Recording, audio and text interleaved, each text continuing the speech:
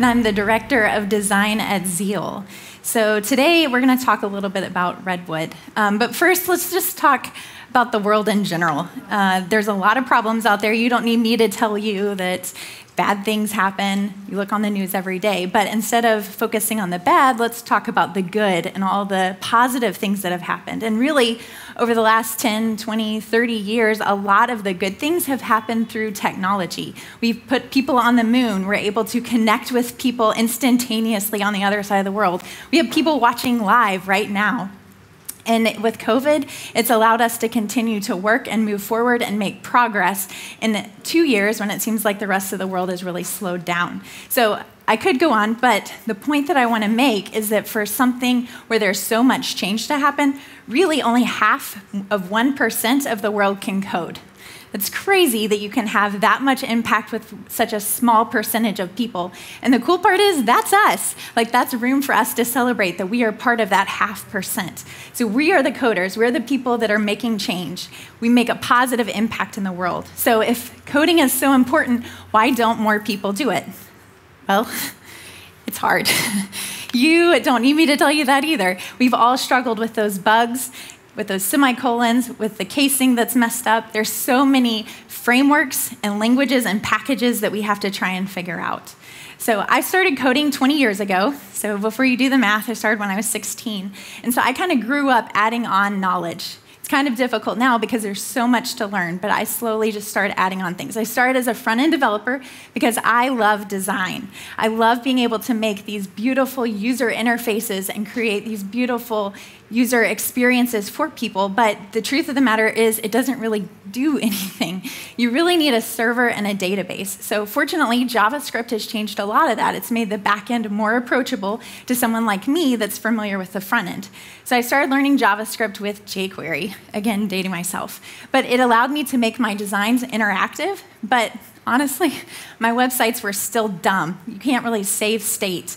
So the backend has always eluded me. So it's hard to learn new things. Maybe you've seen this curve before, but this is when you're trying to learn something new. So a lot of times you have a lot of confidence, but very little wisdom.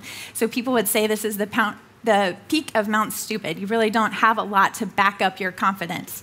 And then you realize, I don't know what I don't know. So you kind of go to this valley of despair. There's so much to learn and so much growth that needs to happen, but then as you slowly learn things, you are enlightened, and then you eventually are able to sustain that knowledge. So for me, tools like Redwood and Prisma have allowed me to make the backend approachable, and it really was love at first sight. So that change, that learn curve that you see really flattened for me with Redwood because it made the backend so approachable. As David mentioned, I first learned about Redwood, or really explored Redwood, when we had David on our podcast. So I co-host a podcast called Compressed FM with James Q. Quick. So we had David on. It's episode number 54 if you want to go listen. And I think it also goes to show that I really have no association with David or with Redwood. This was just a happy coincidence. But the selling point for me with Redwood was really their generators and the fact that it would create a lot of code for you and that it provided everything out of the box. So you might be thinking, oh, gross, everything out of the box. I would really rather make my own decisions. But the thing that's nice about Redwood is it adds all the components that I would be using anyways. So with Storybook or React or Prisma or GraphQL or TypeScript or Jest, it's all built in out of the box. So you don't have to add those packages and those settings yourself. So just to kind of prove a point a little bit more, I have a series on YouTube for testing with React. And I have one video in that series specifically for just setting up tests and getting everything running. If you look at it, this video is 10.5 minutes. So the crazy thing is that Redwood makes that a whole lot easier, and I'll get back to that.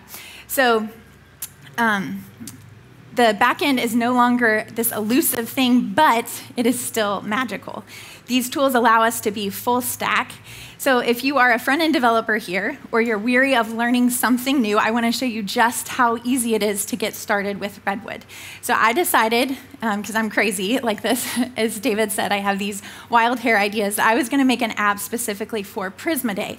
So one of the things that I wanted to revisit with this app idea is the idea of that catalyst for change. How can I make something that's going to make a difference? Well, change is kind of this lofty idea that you might have. It means a lot of things to a lot of different people. And really, the easiest way to create change is to ask questions, because when you ask the right people the right questions, you suddenly get knowledge. Your perspective changes. So for the app that I created, I called this Ask Me Anything Anytime, or AMA Anytime.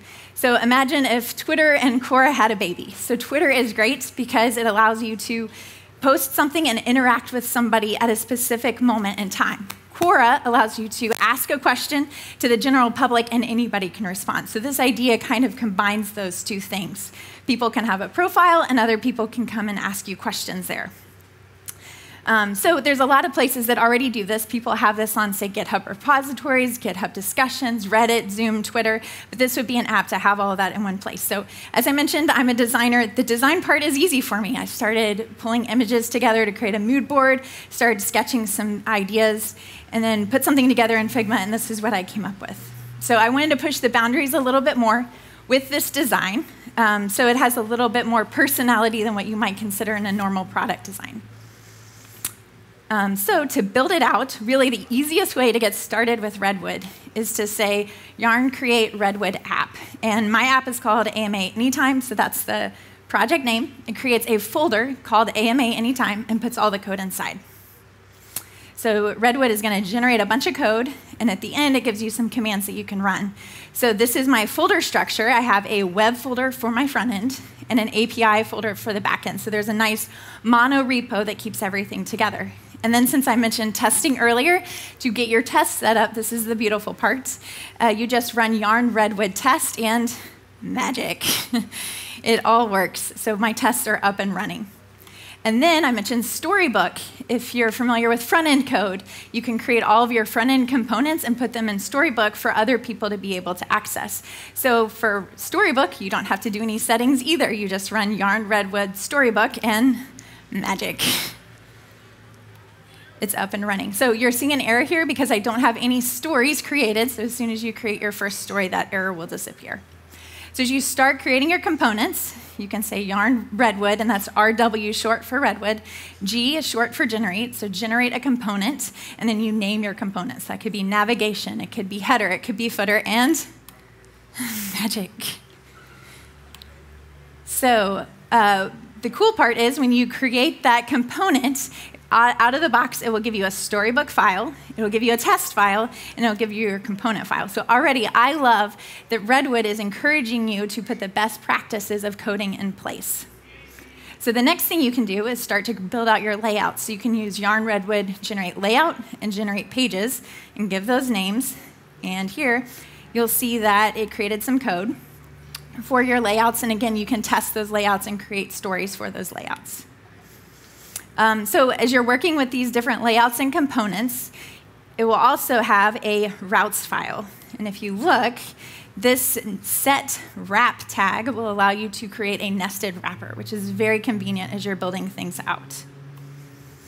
And then if Tailwind is your jam, just wanted to include this, how easy the setup is. You can run a setup UI TailwindCSS, and it will create your post CSS file, and it will set up everything with Tailwind, so you don't have to worry about that either. So once you have your beautiful Storybook built out with all of your components, now we get to make that leap into the back end. So it's a big, fun jump. And this is the part really where you're crossing over from being that front-end developer to being a back-end developer. If you're running Postgres locally, that's just as easy as running that create-db database name to get that up and running. And here I have two lines because one is for my production, or really my development since it's on my local machine, and then a test database to run all of the tests. From there, what you would do is you would add your Postgres connection strings. Now we'll hear from PlanetScale later, so if you wanted to use MySQL instead, you would plug in a provider name here for MySQL with the PlanetScale databases, or you can use Postgres. So the nice thing is you can easily swap out whichever database platform you want to use or you're familiar with. So let's look at the design, and I'm just going to start making a list of all the dynamic pieces of information that I have here. I have an avatar, a cover image, a name, a username, a bio, my location, a URL, the people that I'm following, the people that are following me. I have the person that's asking me a question, the question itself, the answer. So I'm going to make a list of all these things. I'm sure you guys have probably done this before, and see how they're all connected. So really all I need is a users and a questions table. You can make that a little bit more complicated if you wanted to blow out the scope like I did here. But you're going to take your schema.prisma file and list all of those things out along with the type of data that it is. So once you have that done, you can run yarn Redwood Prisma migrate dev, and magic. My database is set up. So from here, I can scaffold out, say, my questions section by just running yarn Redwood, generate scaffold, and then the name. And that name matches my database. So let's see what a scaffold actually does. So here, on the back end, it creates an SDL file and a services file. So you can see that right there. And you can actually run these individually, but a scaffold will do it all together. So I could say SDL question. But you'll notice that in the Prisma file, or the SDL file, it creates a type there with the questions, and then it's connected on the left with the actual service. And so if you look at that, that's Prisma running. It says find many. So that's a lot easier to write than a complicated SQL call. So if you scroll on down, this is another custom one that I wrote, so it's easy to add to the ones that are already existing within the generator, and those two names line up. So I don't have to write any resolvers, which is, for me, huge. So the next thing that that scaffold creates is it creates a few cells, and cells is a unique concept to Redwood. So what that does is, you can see that right there, the question cell, and you can, again, run cells individually. You don't have to have just the scaffold do it. But that creates a GraphQL call, so this makes it accessible on the front end. So that cell is going to live on the front end. It's going to call the GraphQL section of code, so I get all my data out of the database, and then it creates a loading component, an empty component, a failure component, and a success component. So the nice thing is, instead of having to write conditionals to handle all those different cases, you can actually pass in components, and it will handle that state for you. So when it's loading, it knows to handle the loading component. When it's empty, it will send you the empty component, failing, and then success, which is really helpful. As you're working with GraphQL and trying to pull in those queries, there's actually a GraphQL playground that is included so that you can basically test those queries and mutations to make sure they're working before including them within your cells and components. And there's also a yarn Redwood Prisma Studio command, which will give you a WYSIWYG editor where you can manually add data, which is really helpful that as you're building things out, you're able to test that. If you want to do that programmatically, Redwood also offers a scripts seed file where you can dynamically add information.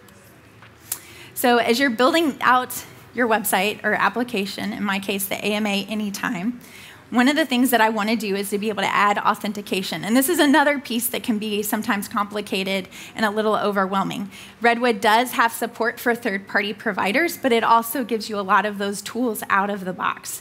So for example, I can run yarn Redwood setup auth, db auth, and add some information to my user model. And then I would want to generate a secret session key. So running this will automatically create a unique session key and stick it in my environmental variables. And then once I run yarn Redwood generate db auth, that will create my routes for my login, sign up, forgot password, and reset password. So magic. If you're trying to protect pages, one of the nice things that you can do is within your routes file, you can use a private wrapper, and then you can tell it where you want it to redirect if that page is private. And that's all it takes in order to protect a certain route. If you wanted to protect something that's inside a page, like a component, Redwood would give you a use auth hook that you can use to wrap your component so that it will only be available if something is logged in. So all this stuff is right out of the box. So it's simply a matter of running these scaffolds and generators and then being able to update the styles that you have and connect that with Storybook.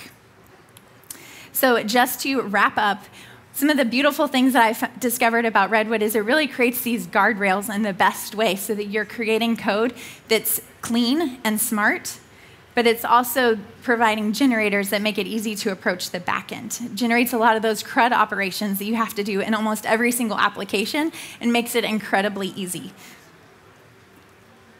So if you would like to connect with me, I'm Self-Teach Me on most platforms. So you can find me on Twitter. Again, I mentioned my podcast, Compressed FM, or YouTube. So are there any questions?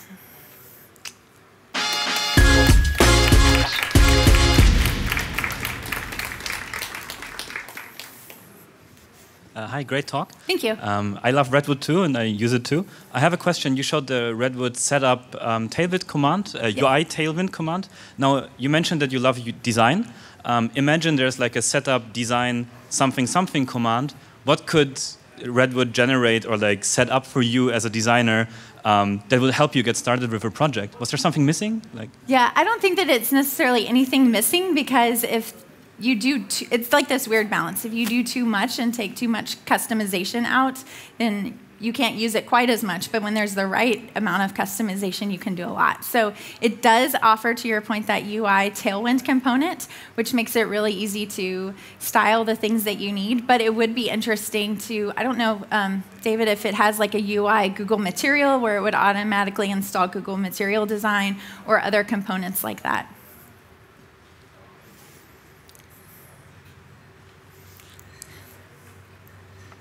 Kind of to the same points, but I see that Redwood is built on top of Webpack bundler, and main question would be like how easy it is to actually like get it out and put something new and modern like White as a bundler for a whole Redwood stack. And also the same question for Jest, like how easy it would be to change it for vtest, for example. Yeah, I think David could probably help me on this one, but I think they're working on hooking up to Vite. Did I see that? Maybe. Maybe. Yeah, coming future, we'll see. But I do know you can also easily add on packages. So my team in particular is working on an application, and they've put Cypress on top of it. And that was pretty easy to do as well. So, David, do you have questions? Thank you. I was actually wondering if we have a couple minutes. Yeah, let's do it. What is missing from Redwood? What is missing? That's a good question. So the two things that my team has added as we've been working on things is customizing the linter, which you guys already provide ESLint out of the box, but further customizing it for what our team needs. And then the other piece was that Cypress integration. So that was something that we had to add on top of it. So I think further extensibility there.